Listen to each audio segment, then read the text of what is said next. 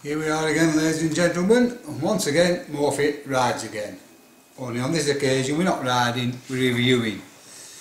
And it's the Shark Evo 1-2. What a name for an helmet, I mean, come on. I've had it now since the beginning of June and I've done several thousand miles on it now, so I feel like I'm experienced enough with the helmet to be able to give an honest review, an opinion of what I think about it. I did the unboxing and I've also done a video on how to take the pin lock, to take the visor off and fit a pin lock. So I'm not going to do that because that's already in my videos. If you want to look back, they're in June 12th I think, and I've done one and it has a center camera on as well as the pin lock. So if you look for center and pin lock on the Shark helmet, you'll find it, and all the information you'll need about the camera and the pin lock will be on that. Vic and John have asked me a couple of questions about the helmet. One in particular was, will he be able to fit his camera? I think he wanted a ghost camera. I think he's got a ghost, and he's also got a communications do for Bob thingamajig. And as you can see, I can fit my center camera on there, no problem. And I can, the helmet chin guard does not interfere with that camera whatsoever. There's no interference whatsoever in that camera, so you won't have a problem there. I don't think. I think it was Vic. Asked that question with John. Anyway, one of you. Clearly, when you come to stick your camera, your ghost, you'll not be able to put it on the top because of the chin guard. Clearly. Both sides you have a good couple of inch to stick something on there. That light bar there you can see, that come with a helmet, and the stickers, and them stickers that when a headlight hits it, it flashes up like a bright light, and you get several of them. You can put them at the back, the front and different parts. I didn't like the rest of them, so I've just put one either side of the helmet. Oh, well, the camera's blocking the other one out, but when the camera weren't on, it married it up, so you can see. So that's it's called the Evo 1-2, and it's a modular crash helmet, and it's also got the pin lock, as I say, and it's got a Maxivision visor. That means it's its maximum at the moment until they bring something new out. And also the same with the sun visor. It is really easy to operate. I've got to say that with gloved hands. When I'm riding my bike, I have no problem finding that whatsoever. At the beginning, I might have missed once or twice, but I can promise you'll not have no bother with that. There's loads of vision. The sun guard works perfect. I believe they had the Eva line. This is the helmet that's followed on from the Eva line, and I think they've got up to Eva line 3, then moved on to the Shark Evo 1. They brought that out and there was some problem with the chin guard, and it was rubbing on the visor, I believe. Well, this is a Shark Evo 1-2, the next generation up from that, and I can assure you there's no problem with that rubbing anywhere. Clears it, easily clears it, not a problem whatsoever. I will come back to that chin bar later. Ventilation, you have a front chin vent, and that does work. You've also got a vent underneath that blows air into the visor to clear the visor. I haven't noticed a great deal in that. I don't feel anything coming over my face, but it must work. My visor's never steamed up. Obviously I've got the pin lock in. You have two top vents, and they do work, not a bother with that. And when they're on the open, it actually says on the plastic, both sides, open. A lot of helmets don't, and you think, is it in the open position, is it not in the open position? Turn it close, turn it so we can see it. On this one, it has it written on, it must be like an idiot's guide for me, open. So you do know when you get off your bike, you can have a quick glance and they are open. There's no external exhaust vent at all whatsoever. What you've got here is a spoiler, and unlike on my Rai, the spoiler's fixed, it doesn't move anywhere. It's obviously there for a reason. They wouldn't have put it on if it didn't. Maybe for airflow or whatever. Not so sure. The rating for this Shark helmet is 4 stars. There is some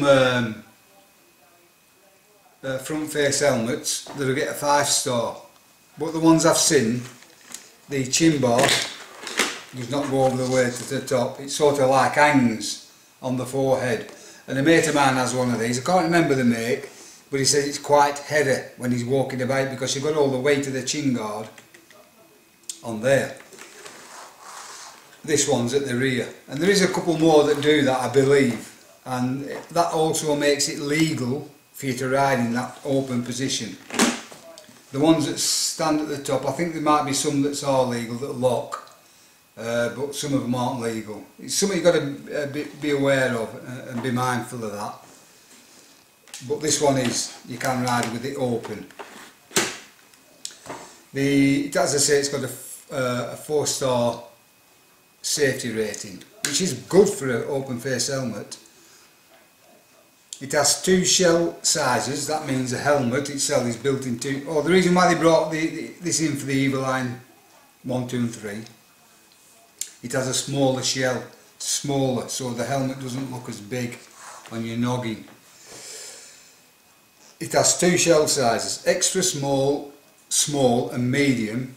Medium being the biggest of those 3 shell sizes, which suits me, because obviously with the extra small having the same shell size, it must have more padding in.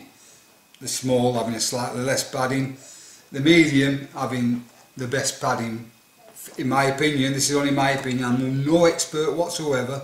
Obviously people at Shark know better, a million times better than me. I'm just giving you my opinion, what I think. The medium helmet having the correct amount of padding for the shell is my opinion. So that's only my opinion. And the same again with you get the large and the extra large is the next shell size up. Now it only goes to the extra large. It doesn't go XXL. So large and extra large are the two next. It's the next shell size up. Obviously the large has a more padding in than the extra large to make the helmet a large fitting, and that goes for any helmet, Arai, HJC, any helmet you can think of, Sharp, Nolan, whatever you want, they're all the same. Carlberg, check the helmets and check how many shell sizes they make, and you need the one, in my opinion again, the medium is the best helmet in that lineup. Obviously if you need an extra small and a small, it wouldn't bother me, but I'm happy that the medium is the largest of those 2. Inside the helmet, if you do, you have also a wind guard under there. Brilliant bit of kit that, especially if you're on the using a narration or talking to your mates over your Bluetooth. It cuts all the wind noise out under there from your mic. However, there is a catch to that. You must remember to fold it before you open it. If you don't fold it before you open it, it gets stuck. It gets stuck on the visor. Be wary of that, especially when you're on the move. And to put it down and up, you really do need to be still, stopped on the back with your feet on the floor. I can do it. I can find it, and you've probably seen my videos. I can do it, and you'll probably be able to do it. I'm nothing special, don't get me wrong, but it's fiddly, and it is fiddly, so you've got to be aware of that. What else can I tell you about it? It's ECE certified. That means you can ride on the road with it. There is a note on this one. Before May 2017, this particular helmet, stuck again now, look.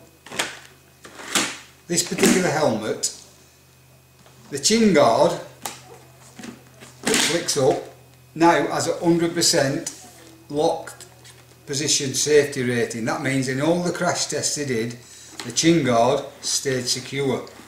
It never gave up from its locked position. A couple of other helmets are the same in this particular model, in this particular lineup, you know, the flip front. But around the 2017 there were some of them only achieved a 33%, and that was the Evo 1, I believe, not the Evo 1 2, it was Evo 1, and the production number that had this dicky chin guard, I've got the number, so pencil this in, but it's the Evo 1 and not the Evo 1 2, so you shouldn't have a worry if you go for the Shark Evo 1 2. But the safety number for the Evo 1 is 077099. So that's something to watch out for. What else can I tell you? Yeah, oh, the noise. No, I want to get on to the noise part of it. When I put this out, when I got the camera for the helmet, it shows you on the previous video, the speakers inside, no, in the helmet itself there's holes cut already for your speakers, so anybody with a Bluetooth system, there's holes already in there for your two speakers to be fit in. Brilliant idea. But my speakers wouldn't fit, they're really tight to get in. Obviously they weren't made for the centre. Really tight. They have gone in, but they're tight, they just protrude slightly. So when I wear my helmet, I wear the neck warmer, and I'll show you how I put it on. Not pretty, but it works for me.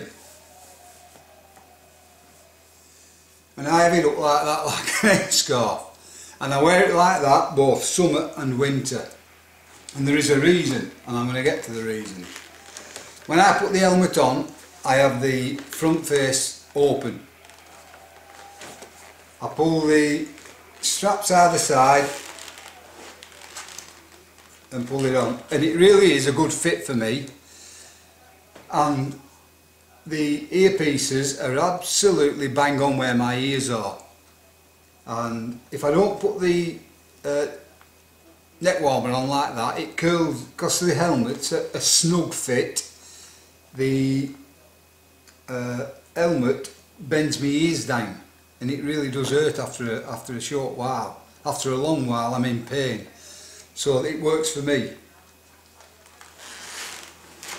So that's how I take the helmet on and off. I have it in the open position, and that's how I wear the neck warmer when I've got it on. Now the reason I've told you that, when I've come to the noise part of it, when I first got this helmet and wore it like that, with the speakers pressing onto my ears and the neck warmer,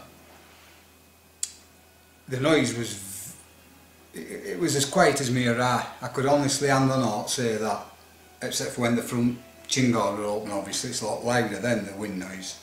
I wasn't wearing earplugs, that's the point, because it was so snug. The earplugs I had were hurting my ears, so I've stopped wearing the earplugs. There's more on that, because I'm going for a fitting for personalised earplugs that only fit in my ears, if you will, and I'll do a video review on them when I get them, but that's in the pipeline, it's not imminent. So when I had the neck warmer on and the snug helmet, the wind noise was minimal. But one day I went out, it was a very warm day and I didn't fancy putting that over my head, so I left it down, and I've got to say at this point the wind noise was bad. There's no point saying it were bad, it weren't good. So all I can think of is this, wearing my neck warmer and the speakers being as they are. That's the only thing I can think of, is making the helmet so windproof for me. What I'm saying is it might not be for you, and I want to give an honest opinion of the helmet. I wouldn't like anybody to spend any money on something I've recommended. What? Recommended. I've got my assistant sprocket. Recommended was the word I was looking for. And I wouldn't like anybody to spend their hard-earned on something I'd recommended and not know the full facts of what I'm telling you. So by wearing this and the speakers protruding ever so slightly, it makes the helmet for me very noise-proof. Inside, the padding is excellent. It really is good tackle, good stuff. The fastener It's not a D-ring, it's like the safety belt. And I've always had D-ring. All my eyes and everything else, I've always had a D-ring. And I weren't so sure when I bought this. I weren't so sure about this. But to be honest with you, I prefer it to the D-ring now. It really is a good bit of kit. Easy to fasten on, and when you want to take it off, you just pull that. It really is a good bit of kit, and to find it with all your gear on around your neck and everything, your coat, is really, really easy. So that's a definite plus and a definite improvement on the D-ring, in my opinion. So far so good. Let's yeah, we've gone through the ventilation, the visor we've talked about, the sun visor we've talked about, the chin guard we've talked about, comfort and sizing we spoke about. There's different graphics. I got the black, clearly. I got the black. You can get different colours, and if I were to get another one, I'd get one with a bit of colour in it. I did consider selling my RX-7 GP, you know, the brand new model, the top of the range model, to buy another one of these, because I liked it that much. That's how much I liked it. I liked it over the Arai, and that's saying something for me, because I've an Arai head. I've had loads of helmets through years. I've always gone back to Arai. I've bought helmets brand new and couldn't live with them and lost pounds on them due to not being able to live with them. This, it fits my head perfect. My head is perfect. The medium size is absolutely perfect for me. I am a true medium. So anybody who's a true medium, the helmet will fit you, I feel sure. The paint quality, I'm really pleased with. The quality, you know, the quality of paint is, I haven't got no stone chips, I haven't got no marks on that whatsoever. It's amazed me, and I've worn it, what, June, July, August, September. And if you've been watching my videos, you've seen how many miles I've done. And I've also been out when I haven't put videos on. So I've done thousands of miles in this helmet, with videos to back it up. And as I say, I've been out loads of times without the camera. I've done thousands of miles, and I can assure you, the mark on the helmet, there's one of white and we all like reds and blues, I think, in it, and I like that. But I nearly bought the white one, and I was hovering over the button to buy the white one, and I just pressed black at the finish. Reason why I went for black is because it was cheaper. Any other colour at the time were 50 quid dearer. I haven't checked the prices lately, they may have come down. As I say, the camera fit, for me, you know, you shouldn't have a bother fitting your camera on there, John or Vic. You've got quite a piece there. I don't know how much of a fastener you've got on the Ghost, but you've 2 inch anyhow to fit it on there, and you know your speaker piece. Mine slips underneath and then clamps on like a Senna. So you won't have a bother putting your mouth, your Bluetooth thing on there. If that thing can fit on, your little Bluetooth speaker thing can fit on. Right, so I can't think, right. We've gone through all that, the paintwork, the quality and everything, the build quality and everything. I haven't got a problem with this build quality whatsoever. Nothing's broke, snapped, cracked, scratched or chipped, you know, in the thousands of miles I've been riding. I will say this, and I'll put it up on the video. A couple of times when I've been riding, I've set off. I mean, Shark advise you to be stationary at all times when you flip the front or lift it to the back. They advise you to be stationary when you do that. So let's get that point out into the open before I tell you the next bit. Because I ride, as you've seen me, and I flickered it up and down as I'm riding. You'll hear it click into that lock position. I'll do it again. It's locked. It's locked now. The Evo 1 you had to stop to lock it, I believe. The Evo 1 2. It just goes, you had to press down either side on the Evo 1. The Evo 1 2 you don't have to do that, it just goes into the lock position. But when I've been riding, when I first got it, there weren't a problem with this locking and opening mechanism. And then after a while I developed where it was stuck at the back, and I was riding and trying to force it, and I had to stop to fasten it. In fact, one night when I had sprocket on back and I was trying to fasten it, I was jerking about a bit, and she actually took me with her helmet because I was messing about with this. However, I found the reason why. Maybe it's only my helmet, or anybody out there who's maybe having the same bother. If when I'm riding and I want to pull it over, I get hold of the helmet. Obviously it's on my head, so I'm going to put my other hand on my head, and my other hand on my helmet. You can't see what you're doing for your right. arm. I'm going to put my other hand on my helmet because it's fastened on my head, and I've got it fastened anyway, so I need to hold it. So when I'm riding now, I get me, even with my gloved hand, I get my hand on the helmet and I pull it back ever so slightly, just a mil or something like that, and it folds over absolutely so easy. So if yours starts sticking, mine didn't at the beginning at first, but it's developed this little where it sticks a bit there, like now, like, it don't, sometimes it won't pull whatsoever. But if I just pull it ever so much outwards towards me, if you will, 1 mil, 2 mil, you can feel it move. I can feel it move. You won't be able to see it because it's moving ever so slightly, but it just comes back a touch and then it just glides over. So that's one to bear in mind. And about 3 or 4 times I pulled it over. Now whether it's because I haven't got the front visor in the correct position, it's stuck there, which is a problem when you're riding, as you can't see. And I've got a video clip I'm going to include whatever in this. That is. We'll have to pull in up here and I'll get shut of that, whatever that is. Oh, I don't know what's happened now. Oh, I can't see. And my helmet's got... my helmet. I'll have to leave it like that for the time being until I can get to stop. I've done something to my lid. I don't know what it is.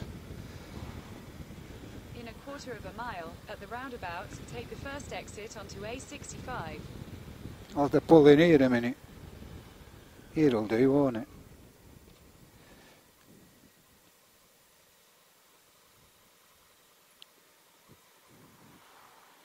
Here'll do. Sort myself out, YouTube. I don't know what I've done to my lid. Now they're going one minute to the...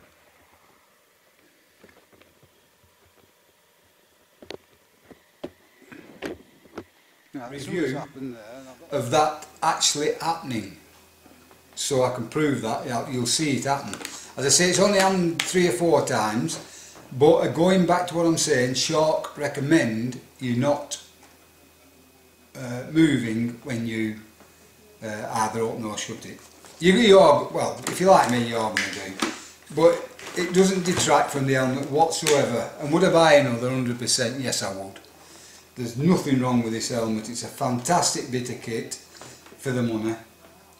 Well built, well polished, well finished off. They've done a cracking job. If you can live with that bit of noise that you do get with a open fronted helmet, it's a cracking helmet. There's nothing at all. I cannot fault that helmet apart from what I've told you. That little bit where it sticks, maybe the old of that, or maybe it's just this helmet where I just pull it out a mill and it slides over. And the other time, the 3 or 4 times when it's got stuck in that position, when I've had to peep out that little gap till I pull up. But you'll see that, I'm going to put it on the video. But again, going back to what, repeating what Sharks say, you shouldn't be motionless when you're doing that movement up and down. You can get the insides out really easy, not a bother with that, and you can put them back really easy. It's really self-explanatory, you won't have a worry.